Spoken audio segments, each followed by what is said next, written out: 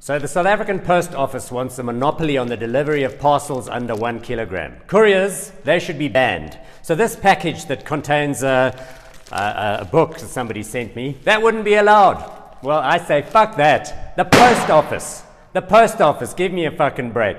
I got a Christmas card this week sent to me by a friend in North America. He posted it on the 2nd of December, 2020. Now it's the 13th of May, 5 months later. Have you been into a post office lately? Their computers are always offline. The queue's long and slow out the door. They say, oh no, sorry, the card machines are down. You got to pay with banknotes.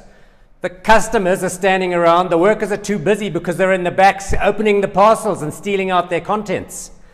It's the same madness as forcing people who watch YouTube on their cell phones to get a TV license. A TV license. Send a couple of $100 a year to the SABC. What the fuck is that about? Idiots. Here's another one. Some politician somewhere right now is busy working on a law to set up a central government data repository, what. Social media companies, they're going to be required to put their data in there. Like all of your WhatsApp messages, billions and billions of bytes of data every hour. And this is because they say the police, the SAPS, might want to sift through the information later. They're going to be doing that. Fighting crime. And Amazon, Facebook, Twitter, they're like, what? Who's this? Consider the Minister of Transport, Mr. Veer Fokol, the guy on social media, waffling on about transformation in the transport sector, while the vandals are literally walking off behind him with the railway tracks. He's having a press conference and they're dismantling the stations behind him, brick by brick. Fuck me. And now he wants to give more taxpayer money to the taxi industry, even though it just came out that they pay zero zilch nix Fokol money in taxes. South Africa. State apparatus that cannot dish out monthly monies to poor people. Here's an envelope, it's got cash in it. Or here's a prepaid card, it's got money. No, that's too hard. Why don't you use the post office for that too? That's going to be great.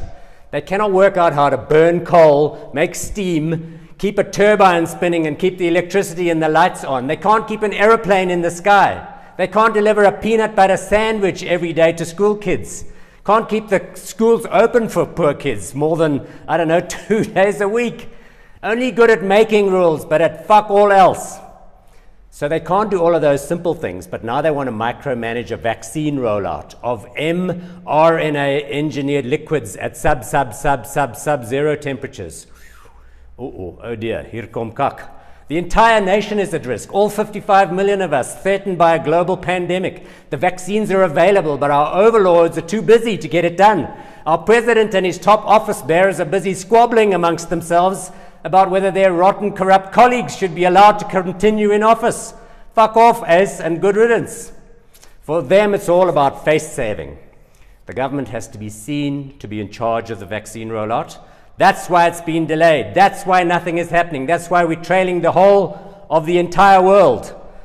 It's not going to work anyway. In the end, the private sector operators are going to do this thing as soon as the gumshoes from the Department of Health get the fuck out of the way.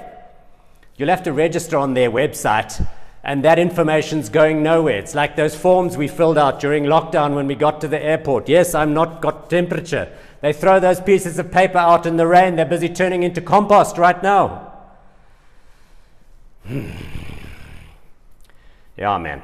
Cadre deployment in this country has led to a massive bozo explosion, a massive unstoppable outbreak of mediocrity. The people who run this country are in a league of their own. They're failing up, down, and sideways. They're walking examples of the Dunning-Kruger effect.